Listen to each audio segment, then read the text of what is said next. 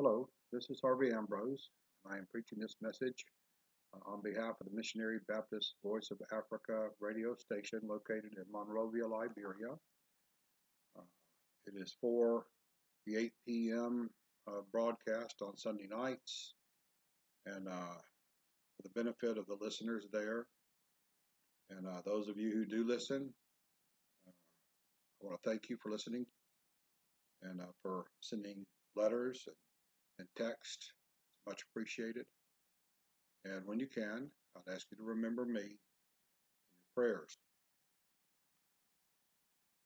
Today we will read from Genesis chapter 16 in our ongoing study of the book of Genesis, and particularly at this point, the life of Abraham, whom, as I read before in Isaiah, we are told to look to him. Those of us who follow after righteousness, those of us who seek the Lord, both for salvation and for living as a child of God in this world of which we are no longer truly residents. So we are to take his example, warts and all, as Cromwell said. The Bible shows him just as he was. Good points, bad points. And such is the life even of the saved of this earth. It's not like when he saves us. He saves us and we are perfect from then on. We are still in the flesh. Just our spirits have been changed. The desires of our hearts have been changed. But within us still dwells a sinful nature, meaning in the flesh. Paul says that in his body, that is in his flesh, dwelleth no good thing. That is true for all of us. The only good thing that's in us is that which God has created new within our hearts. That's good. It's a work of God. It's not of our own doing, but it's by his mercy and his grace. That which he creates will stand the test of time and will see God face to face in the end and not be destroyed. Genesis chapter 16 is our reading lesson, beginning in verse 1. Now Sarai, Abram's wife, bare him no children. She had a handmaid, an Egyptian, whose name was Hagar. And Sarai said unto Abram, Behold, now the Lord hath restrained me from bearing. I pray thee, go in unto my maid. It may be that I may obtain children by her. And Abram hearkened to the voice of Sarai. And Sarai, Abram's wife, took Hagar, her maid, the Egyptian, after Abram had dwelt 10 years in the land of Canaan, and gave her to her husband Abram to be his wife. And he went in unto Hagar, and she conceived. And when she saw that she had conceived, her mistress was despised in her eyes. Sarai said unto Abram, My wrong be upon thee. I have given my maid unto thy bosom, and when she saw that she had conceived, I was despised in her eyes. The Lord judge between me and thee. But Abram said unto Sarai, Behold, thy maid is in thine hand. Do to her as it pleaseth thee. And when Sarai dealt hardly with her, she fled from her face. And the angel of the Lord found her by a fountain of water in the wilderness, by the fountain in the way to Shur. And he said, Hagar, Sarai's maid, whence camest thou, and whither wilt thou go? And she said, I flee from the face of my mistress Sarai. And the angel of the Lord said unto her, Return to thy mistress, and submit thyself under her hands. And the angel of the Lord said unto her, I will multiply thy seed exceedingly, that it shall not be numbered for multitude. And the angel of the Lord said unto her, Behold, thou art with child, and shalt bear a son, and shalt call his name Ishmael, because the Lord hath heard thy affliction. and he will be a wild man. His hand will be against every man, and every man's hand against him.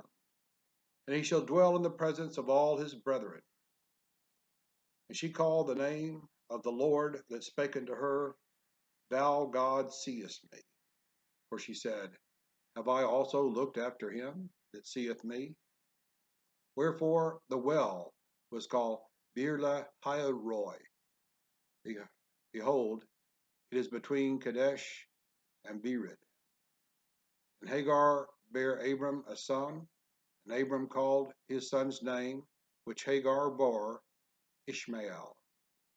Abram was 86 old when Hagar bare Ishmael to Abram. And with mistakes that I made in the reading, that's Genesis chapter 16 is our lesson and is our text. You know, I mentioned in the preamble to this sermon, if you want to call it that, that when the Lord portrays Abraham, whom he calls the father of the faithful, not that he's our physical father, not that he's truly our spiritual father, but that we are his seed in the same sense that through the promises made to Abraham, that someone from him, born of his lineage, would one day bless all the nations of the earth. Well, the particular blessing being talked about, even though our Lord Jesus Christ is that seed that was promised, and even though the Lord Jesus Christ upholds all things by the might of his power, by the word of his power, he gives us our air and our food and our shelter and our relations, and everything that we have that's good comes down from him to us and blesses us. Though we be not aware of it, though we are not thankful for it, he has his sun to rise and set upon us every day. He sends the rain that comes. He causes the fructification of the crops that are planted in the field. All these things come from Jesus, but that is not the predominant means whereby he blesses us. Those are only physical blessings, and they endure for a short time, just like us. And then they no longer bless us. We'll be dead. Our bodies will be dead, lying in a grave. And the rain and the sun and the food and the shelter and the family and the friends will be of no benefit to us, nor we to them. That will be done. But the blessing that he is particularly talking about, when he blessed Abraham, and that blessing, that blessed seed which would come from, and I say seed singular, not all of his offspring, but one, only one, Jesus, would come from him and bless all the nations of the earth. That blessing is not a carnal blessing. It is a blessing given to the spirits of people who have sought with all their heart the living God. And by his grace and mercy, he hath enabled them to find him. That blessing, it endures unto eternal life. It is obedient to the commandment of the Father, which is life everlasting according to Jesus. It is something that is here today and forever and ever and ever. World without end.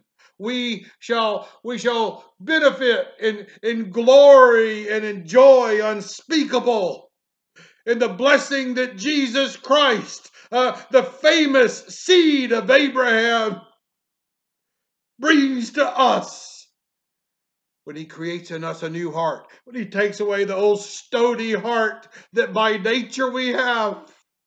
And he gives us a tender heart of flesh, tender towards God in the first place, and towards our fellow man in the second, when he totally changes us from within, so that even the outward man, sinful though it may be, is also changed.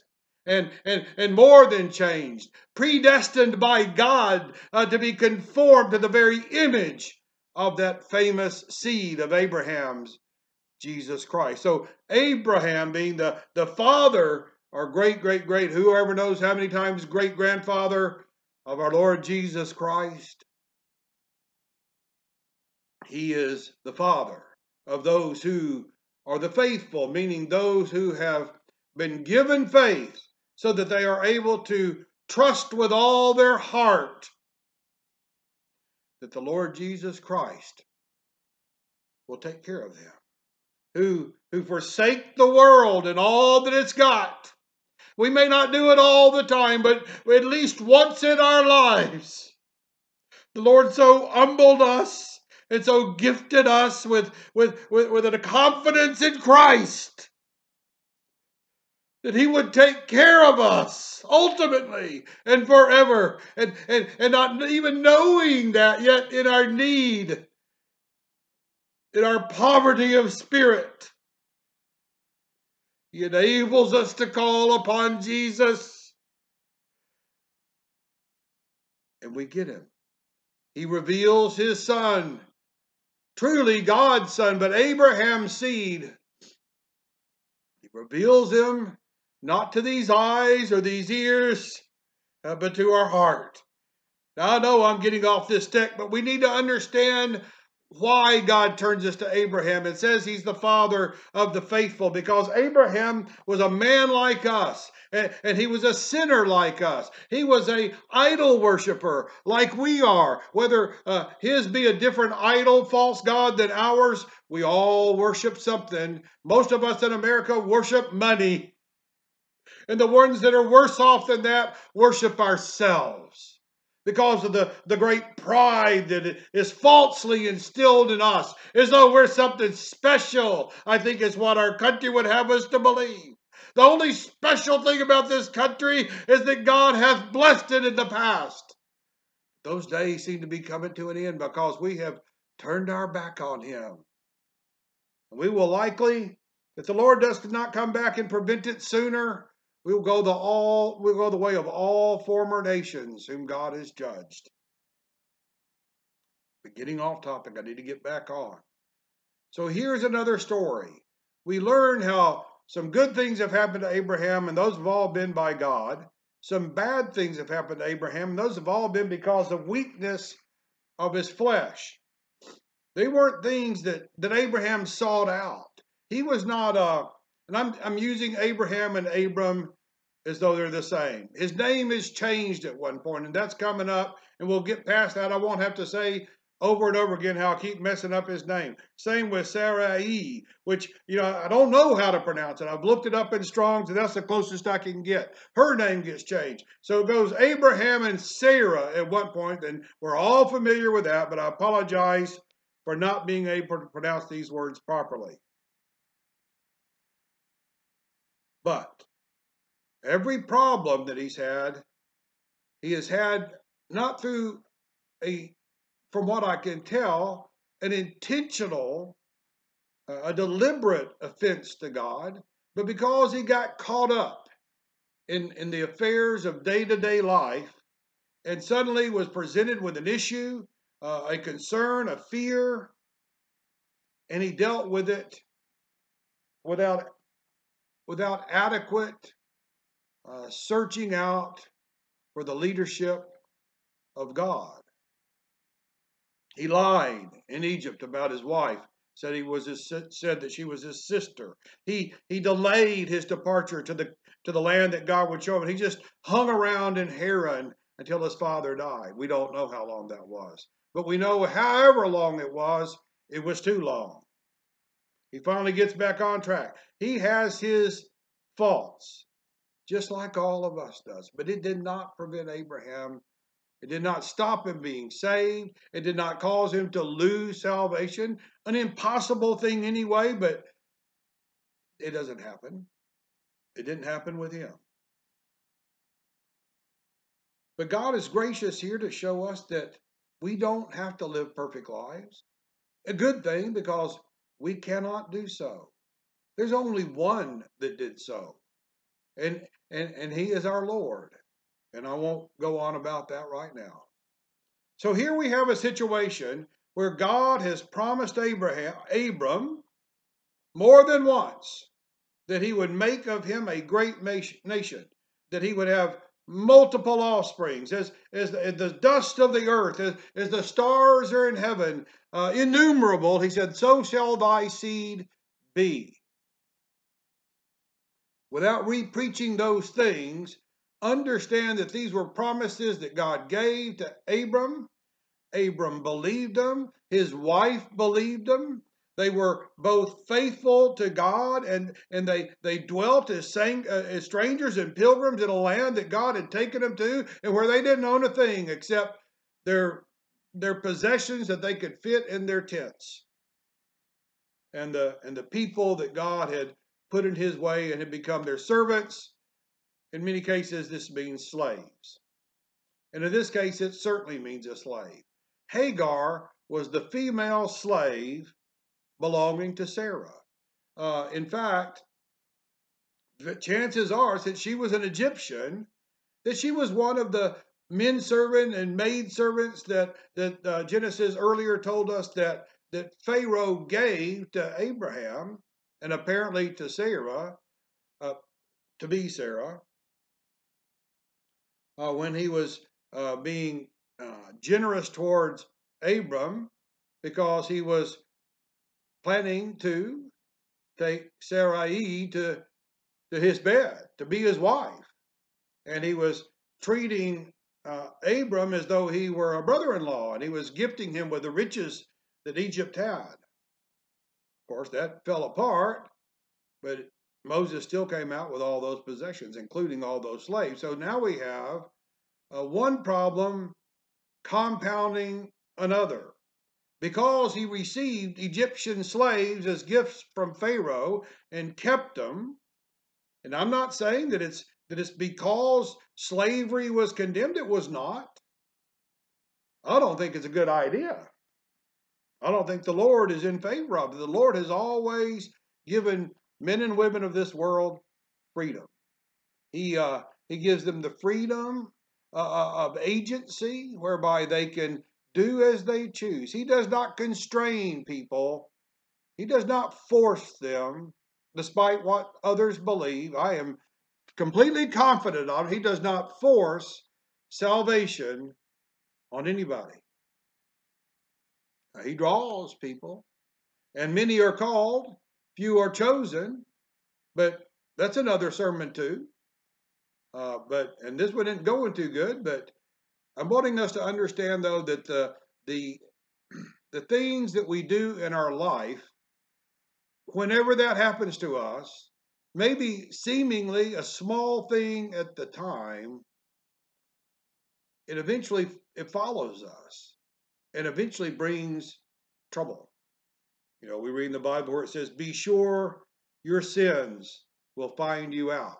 And it's illustrated in the story of Ahab and Jezebel, and we won't go there, but again, your sins find you out. Abram should never have been given Hagar as a slave, because he never should have lied to the Egyptians about Sarai being his wife. But he did. And those lies are starting to come back to haunt him, if you will. Now, Abram is happy. We don't read that there's a problem. You know, Lot has been rescued. The separation is made. The Lord has blessed him. He has told him about his physical progeny being like the dust of the earth, just extremely fruitful and multiplied.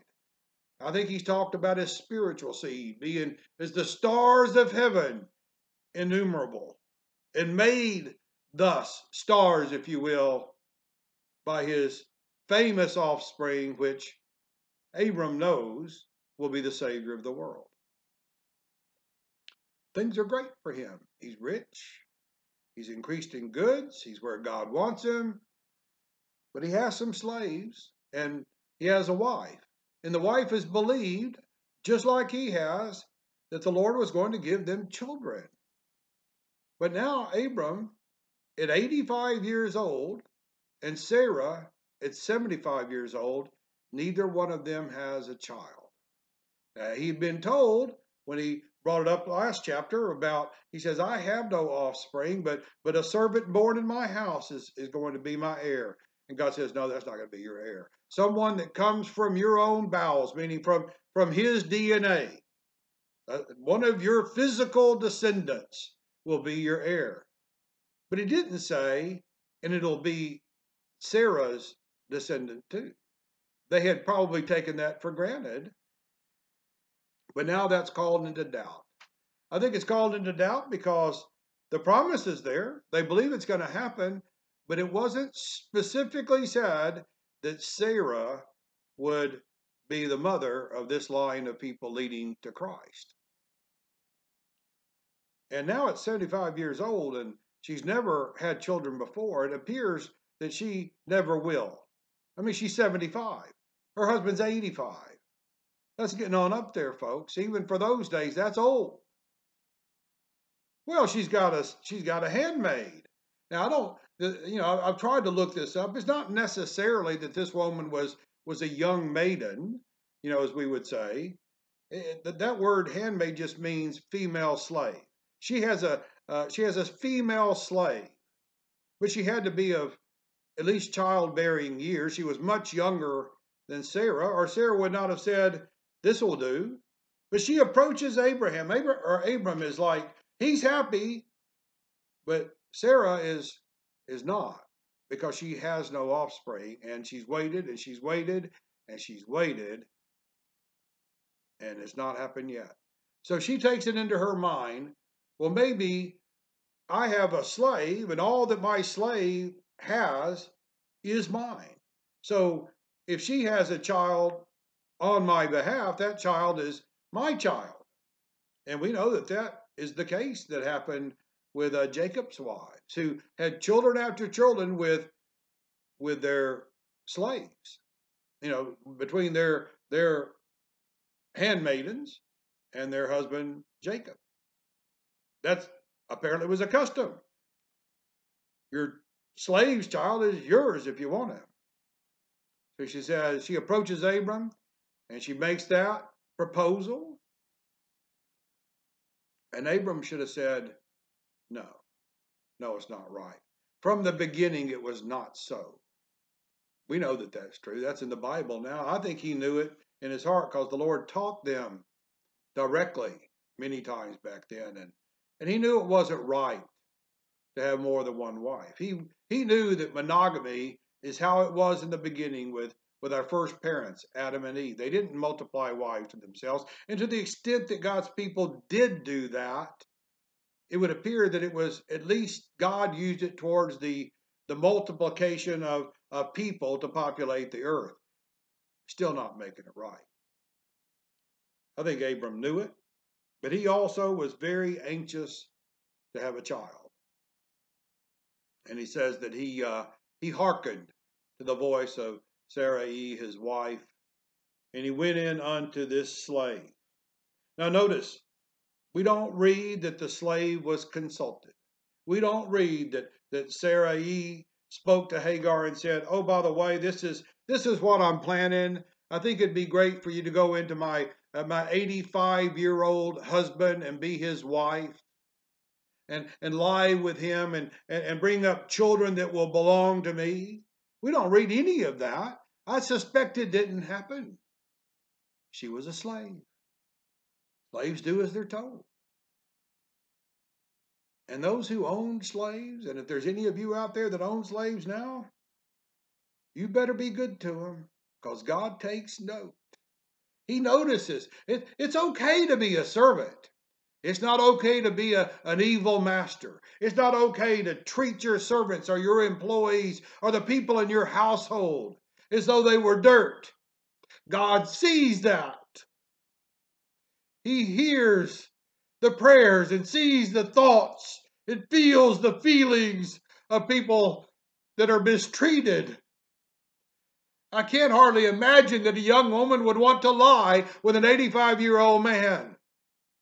When you hear this preached, and when I've heard it preached, it's all like, well, she realized she was with child by Abram, Hagar did.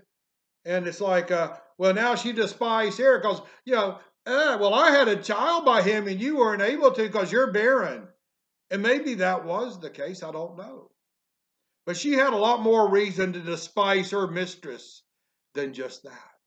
She had been, as a slave, directed to go have a carnal relationship. Even though she became his wife, she was a second wife, which is not appropriate, certainly not for the people of God, well, not for anyone. It should be a relationship between one man and one woman for life, till death do they part. That is the biblical example. That's what God wants us to do. She, in some state of youth, whether it be 30s or 20s or teens, I don't know, but it wasn't old. Surely it wasn't going to be past, mid-30s, going to lie with an old man. And now she finds herself pregnant by him. That's a pretty good reason to despise her mistress. Her mistress gave her reason to despise her. Sarai should have treated her so much better than that. Abram should never have consented to it.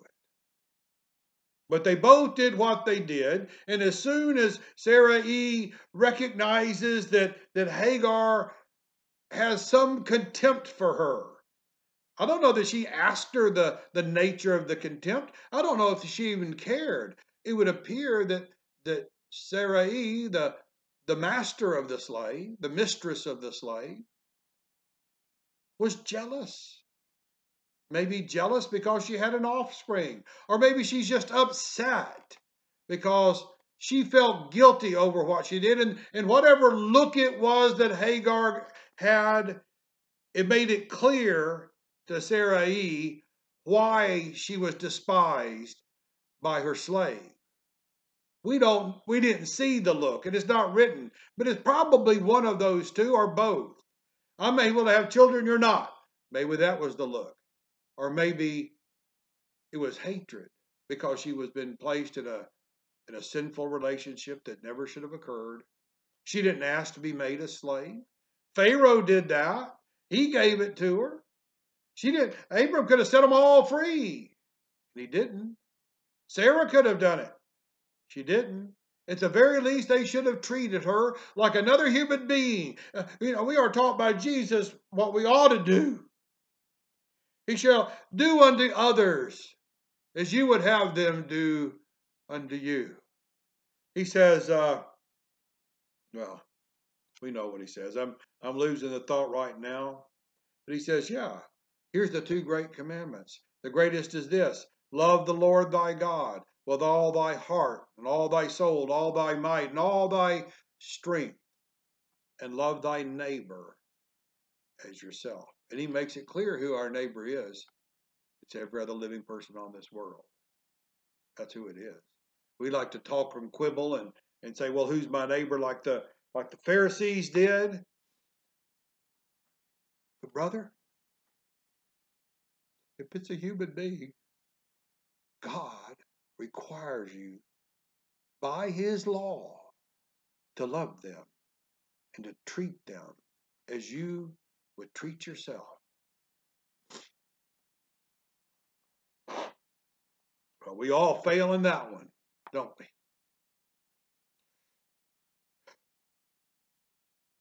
I know I do. God forgive me. God forgive me. So we're like Abraham here. I don't own any slave, don't want to. But I also don't treat my neighbors like I ought to. I usually treat them by ignoring them. I don't see myself actively going out and hurting anybody. But that's different from love, ain't it? It's not the same thing. To just ignore them is not the same thing as to love them. By the grace of God, I've been made to love people when he's helping me. I love you guys because he has given me a heart for you. I don't expect to see any of you in this world, but I hope to see many of you in a world to come. And we will make acquaintance, and we'll know each other on sight, because in the Mount of Transfiguration, Moses and Elijah were known to the three apostles that accompanied Jesus up. They one look. It's not like they'd seen Moses and Elijah on TV. They knew him by sight, because that's the nature of things in the world. We'll all know each other. We'll all know the Lord. And hopefully some of us will have some very well met greetings with each other. Well, anyway. So here is a wart that the Lord shows us of Abram. Doesn't make him worse than us. Makes him like us. Makes us like him. It is forgivable. It's bad. It has consequences. There are yet consequences to come. If I can get this preached out, it is terrible. But here, we'll go on. So she flees. Hagar leaves her master. That's a crime. Under the laws of that land back then, that's a crime. She was not her own. Just like if we are the Lord Jesus Christ through second birth, through being born again, it says we are not our own. We are bought with a price. The price was the Lord's life itself, poured out, emptied out for sinners like me and you. We are bought. If we are born through him, we are bought by him. We are his particular possession. And we are to do what our master bids us. And that is how slavery is treated in the Bible as an example of how people should be to the Lord their God. We are his creatures, created for his pleasure, created in his very image so as to please him greatly. And we so much fail, and we run from our master. And we don't read that Sarai ran after her. All we read was she treated her harshly, as though Hagar had done something wrong. And she fled from her presence. But I tell you, somebody was watching. It was the Lord Jesus Christ. Because this is before he was incarnate, before he was made flesh and dwelt among us and revealed to us in the flesh the glory of the Godhead. This is what we call a Christophany. Sometimes we call it a theophany, because people say, well, maybe it wasn't Jesus, maybe it was the Father, maybe it was the Spirit. A theophany would just be God appearing as a man or an angel. A Christophany meaning Christ, who is also God. Doesn't really matter. But I think the term, the angel of the Lord, this is the first time the word angel has shown up in the Bible. And in this case, the angel of the Lord is almost always in Scripture a reference to Christ. When the angel of the Lord appeared to people, it was Christ, it causing his divine self to be visible to a person. That's what happened. And it says, the angel of the Lord found her. So Hagar was fleeing from her master. She was a runaway, fugitive slave with no one seeking her. I mean, that would sound kind of good. She was in Shur when she was found, and Shur was on the way to Egypt. Apparently, she was going home. She was getting out of this mixed up situation she had found herself in through no fault of her own. There she is. Yeah, I mean, it's really disgusting, isn't it? But you think about what ill treatment Sarah had towards her to cause her to go into the bed of an 85-year-old man. And Abram just whatever, sure, I'll do that. And then when Sarah comes and blames it all on him, he says, she's your slave. Do what you want to.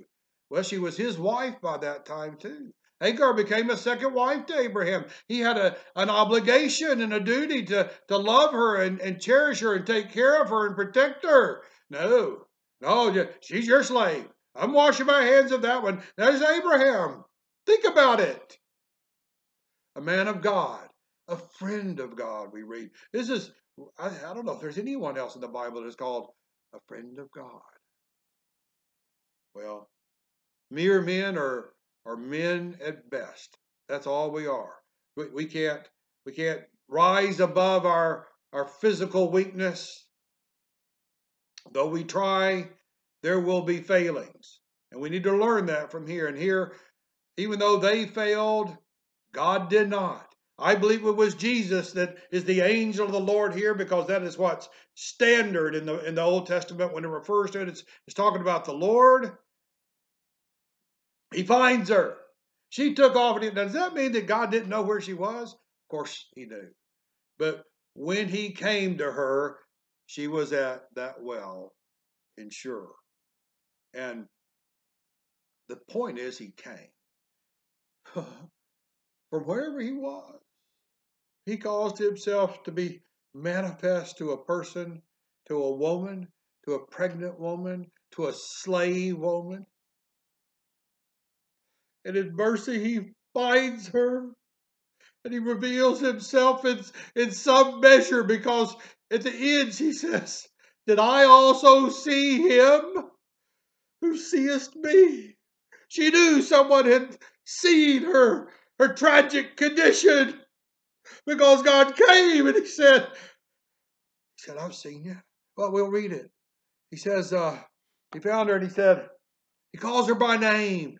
And Jesus says, in the gospel according to John, that the good shepherd, and he's the good shepherd, he says he calleth his sheep by name. I think Hagar got saved. He calls her by name. And that is how it is with the Lord when he saves you. He makes it abundantly clear to you in your heart that he has heard your prayer. He has seen your need. He has been responsive to it. And he has cleansed you from the sin that you found yourself in, and the hopelessness of your ruined and dark and lost condition. And he has hope on you in a permanent way. And he so met with her and assured her, because there's something in his voice. Never man spake like the angel of the Lord Jesus Christ when he speaks to the human heart, in whatever form. In whatever form, it's the same person. He finds this poor woman and he helps her. He asks her some questions. He says, Hagar, and he tells her he knows who she is, Sarai's maid, reminding her that she's done wrong by fleeing, regardless of how harsh her mistress was. Hagar, Sarai's maid, whence came thou? And where do you think? Why did you leave? And where do you think you're going to? He's trying to straighten her mind up, get her focus back on her responsibilities and what her prospects truly ought to be. Going back to Egypt, we read that the people of God have had opportunity to go back, but they didn't. They looked for a better land, not for what they left behind. I tell you can't go back. There's been so many places I've over time wished I'd never left, but you can't truly ever go back. And if you try to, it doesn't work. When God removes you, you're removed. Well, God didn't remove her. She needed to go back. That's what he says. He says, where are you going? And she said, I flee. She confessed, I'm a runaway slave. I flee from the face of my mistress, Sarai. And the angel of the Lord spoke more. He says, return to your mistress. Servants, obey your masters. And that word in the New Testament, it's the same thing. It means slave. Slaves. As wretched as it may be to be a slave, for other people particularly, it's still the lot where the Lord has placed you. Be obedient to your masters. Slaves or servants, obey your masters. Return to your mistress. Submit thyself, however unpleasant it may be. Submit thyself to her hands. And what comes to my mind is, regardless of how bad she's treated you, I'll deal with her. She's my slave. I'll deal with Sarai. She's my slave. And he did. He did. The results of this have lasted to this very day. And he tells her, he says, here's what's going to happen to you. I'm going to bless you. I'm going to bring of this one that you're pregnant with now, I'm going to bring up a huge nation. You're gonna call him Ishmael. It means God hears. See, God had heard her in her affliction, and he was determined to help her and to bless her. Even though she had disobeyed the law of God in fleeing from a master, even though she had despised her mistress, who very well was deserving of that contempt. But she was in trouble, and the Lord delights in helping people in trouble. He says, you're with child, you're going to bear a son, he's going to be Ishmael. I've heard your affliction. He's going to be a wild man, and that can mean various things, but it's also like a wild ass or a wild donkey of a man.